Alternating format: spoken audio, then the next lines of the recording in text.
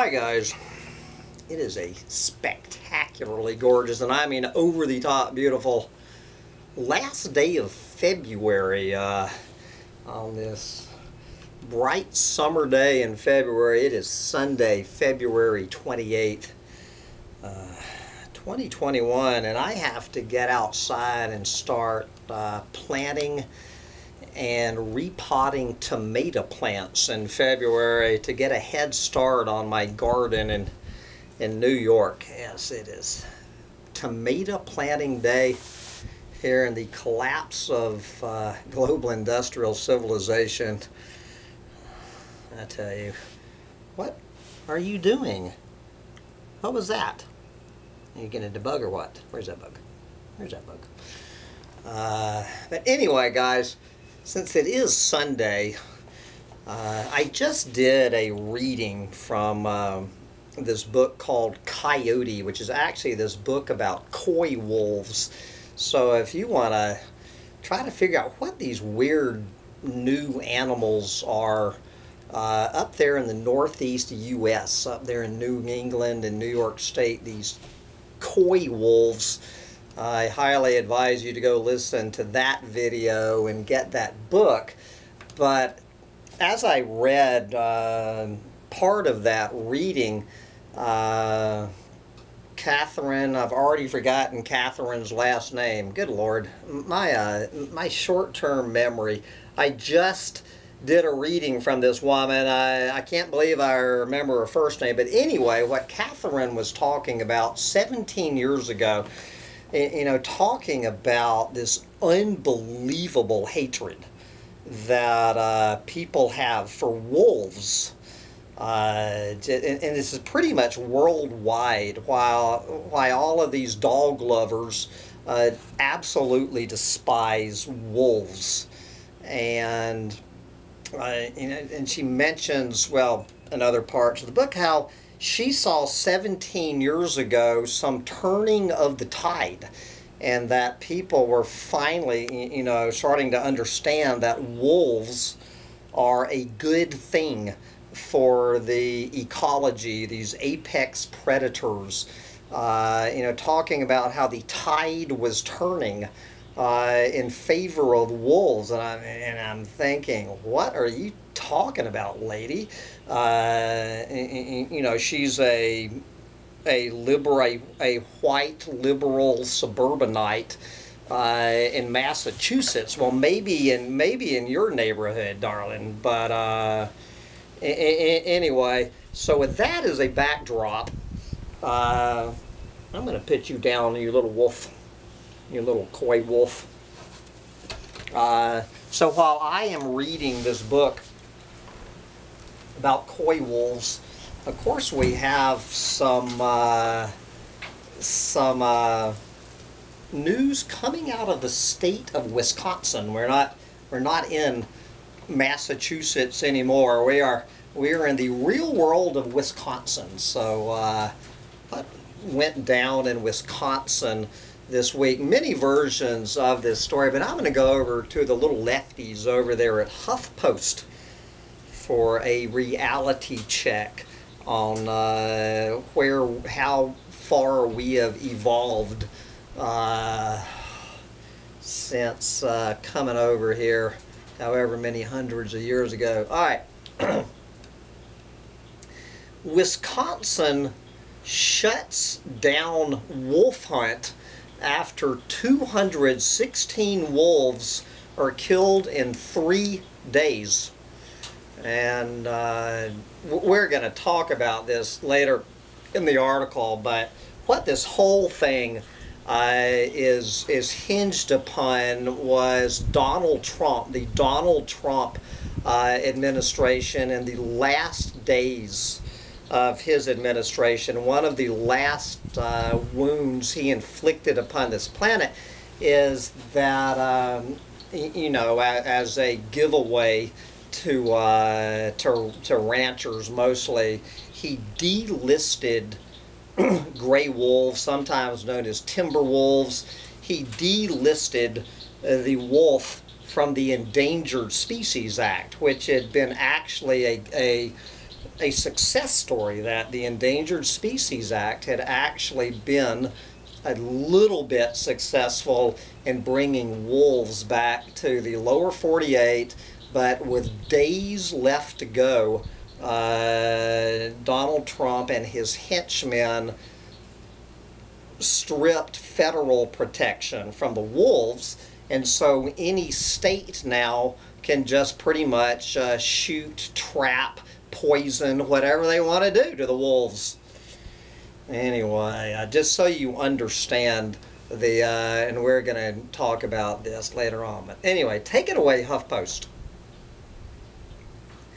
Wisconsin officials shut down a planned week-long wolf hunt in just 3 days after 216 of the animals were killed, 82% more than the maximum that had been set by the state.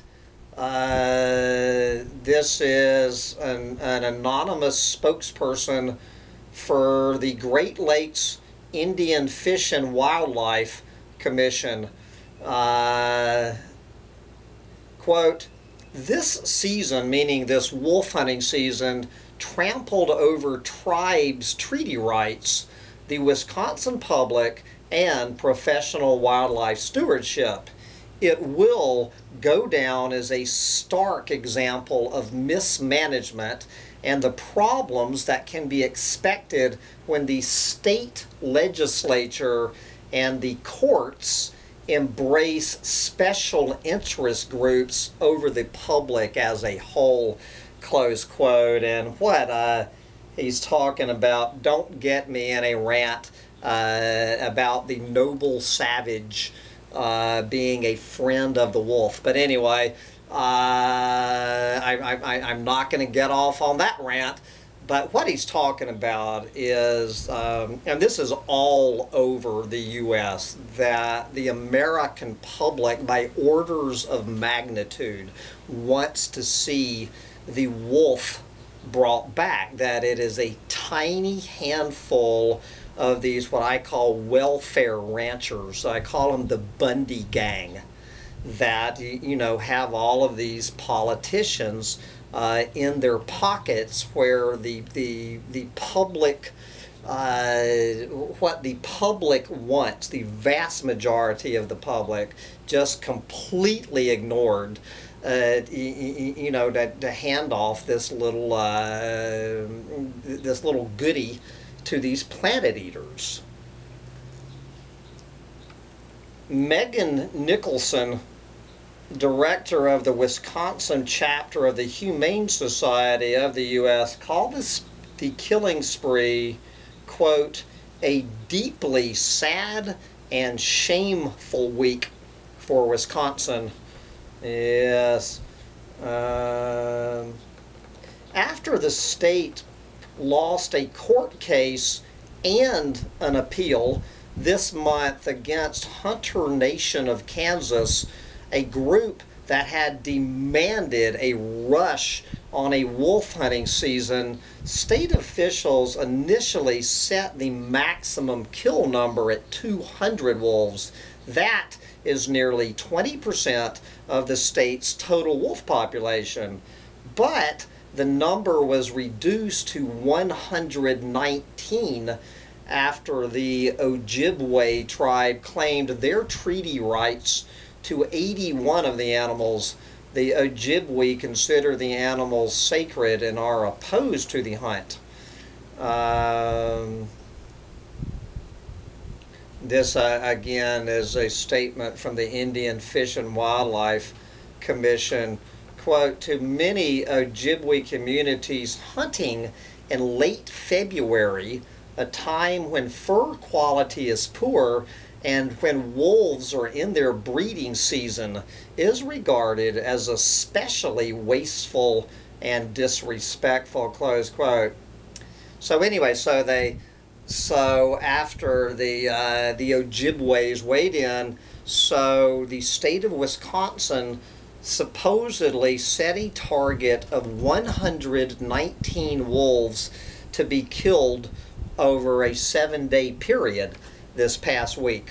But what happened after only 3 days? But the total number of wolves killed as of Thursday blew well past that cap to 216. Even more kills may yet be reported. Yeah, right. There's two problems with that sentence, HuffPost. That the recorded number of kills will probably be reported, but it is the unreported number of kills that no one is going to come forth and admit to. The number of wolves killed in Wisconsin last week is a hell of a lot higher than 216. A hell of a lot higher. Hunter Nation, you know, this group of wolf murderers, Hunter Nation rushed to sue for the hunting and trapping season after wolf protections were eliminated when the Trump administration delisted the animals from the Endangered Species Act in January, just weeks before Donald Trump left office. GOP lawmakers backed the rushed hunt because they feared the Biden administration would reestablish protection for wolves. Okay, guys, so here I go in my broken record rant. I don't know why I waste time on this. This is in no way, shape, or form Sam Mitchell thinking that Joe Biden is going to do anything to save this planet. Okay? That being said, my guess is that Joe Biden will put the wolf back on the endangered species list where it belongs. This is what I mean when I say the difference between Donald Trump and Joe Biden is the difference in Donald Trump's case being a nuclear radiation, you know, peeling the skin off your face burn against this planet, while Joe Biden is just a third-degree sunburn against the planet. But at least with Joe Biden, you know, while he's cheering on the Green New Deal and cheering on the United Nations and all of this crap, over here, at least what we can expect, people who have the slightest respect for this planet, is that Joe Biden will throw the environmentalists a few scraps. That Joe Biden will repair some of the most egregious, over-the-top assaults against this planet and our fellow earthlings that Donald Trump unleashed against this planet in his 4-year reign of ecocidal terror. Okay? You know, when Donald Trump is your bar that you set for yourself for environmental protection, you know, it doesn't take much, but my guess is that Joe Biden is going to put the wolf back on the endangered species list and score a few points with the greenies.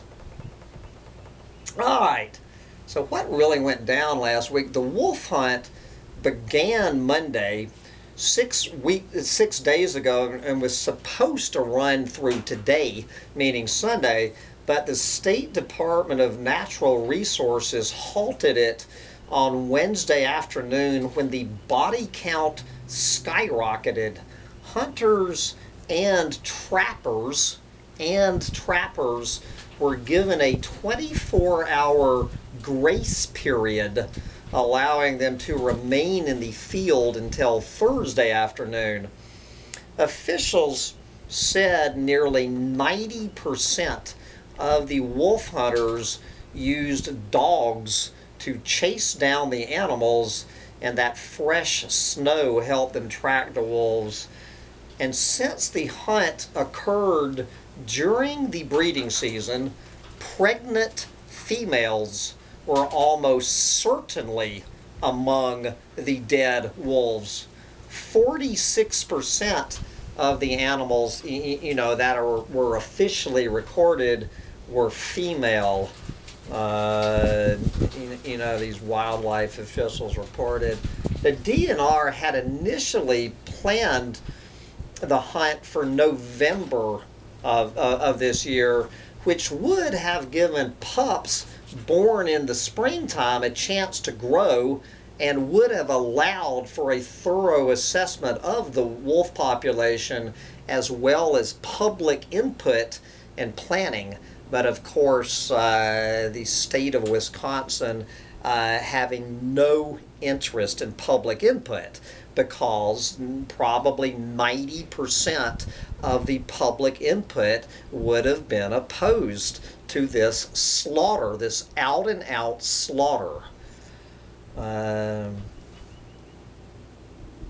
DNR officials said on Thursday they were constantly monitoring the hunt numbers, but admitted they had failed to stay on top of them.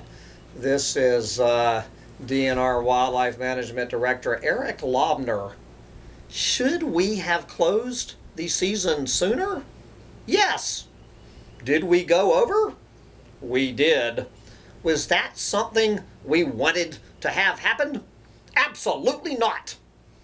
Yes, after giving them a 24-hour grace period after it was totally apparent by Wednesday. Officials nevertheless insisted the wolves could survive the massive hunt, but wildlife and environmental organizations experts warn that the state's wolf population has not yet recovered, and that a hunt like this one could put the animals back on the road to extinction. Well, that is exactly what the state of Wisconsin wants. In the pockets of these welfare ranchers. That is exactly what Donald Trump wants. And I guess by extension, anybody who voted for Donald Trump, anybody supporting Donald Trump at this point has the blood of wolves all over them. I just don't get it, since I know my best friend in the world is not going to listen to this video. My best friend in the world, who is an absolute wolf hugger. She's from Wisconsin, absolutely loves wolves in this, and she is a die-hard Donald Trump supporter. My best friend on the planet is a die-hard Donald Trump supporter. Of course, I sent her this story and said, thank you to your hero, Donald Trump. How anybody with the tiniest slice of conscience and heart and it could vote for this planet-eating, just this murderer, this cold-blooded murderer. I mean, it absolutely shocks me. While I'm having this, making this video, Donald Trump is about 90 minutes from me at the giving his speech to the cheering mobs at the CPAC convention going on down the street from me. Anyway, this is Friends of the Wisconsin Wolf and Wildlife Executive Director Melissa Smith. Quote, you remove one wolf and you are essentially destabilizing and killing the entire pack. And that's especially, you know, when the alpha wolf is taken out. This is Elizabeth Ward, director of the Wisconsin Sierra Club. Quote, "This hunt represents an unprecedented and extreme departure from sound science-based wildlife practices." Hunter Nation, you know, the ones who, this group of bloodthirsty planet eaters who rammed this through Wisconsin, called the outrage surrounding the 80% overkill of the wolves, quote, hysteria. Yes, this hunt was only the 4th wolf hunting and trapping season in the state's history and the first one ever held during the breeding season. Wolves, which are native to the state, were wiped out by the mid-1900s due to unregulated hunting, poisoning, and bounties. The species began recovering in the 1970s under increased protections, and then it ran into Donald Trump. So if you enjoyed this story, maybe you would enjoy some of these other stories from HuffPost. Most of these I've already covered. How about Trump administration boots gray wolves from endangered species list? Here is federal official seeking person who scraped the word Trump into manatee's back.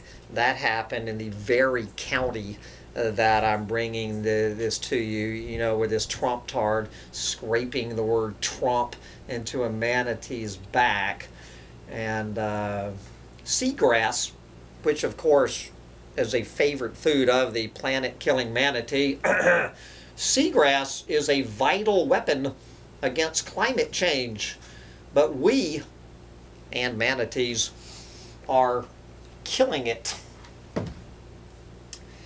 Anyway, guys, this whole thing with these wolf hunts, you know, it is a pretty thin line between these wolf hunts and that carnage going on over there in the cove over there in Japan, you know, that annual dolphin slaughter.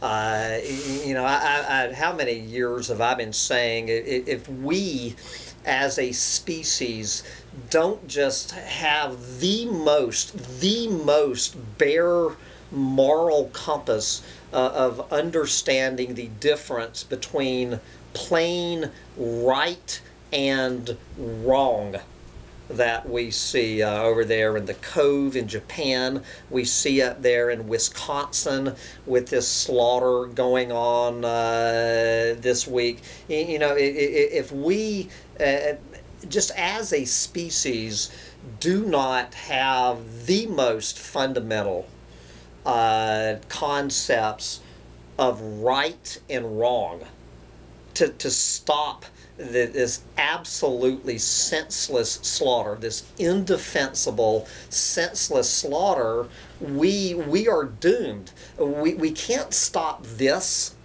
And you're telling me we're going to somehow save the planet, you know, with your little solar panels in outer space or whatever. Humans need to go. We are, I don't know whatever happened to my old buddy All Raw Paul. I think I have an idea what happened to All Raw Paul off this channel. What was his, he had this 7-word saying. He boiled humans down to 7 adjectives. I can't remember all Paul's list of humans, these 7 reasons we need to go, and just leave it to these poor earthlings to pick up the slack that we leave behind. But let's all cheer on Joe Biden. Uncle Joe, could you please put the wolf back on the endangered species list, Brother Joe? And with that, I'm going to wrap up this rant on the last day of February and get out there and start planting tomato plants. Looking forward to tomato season. I suggest you get out there and start planting tomato plants in February while you still can. Bye, guys.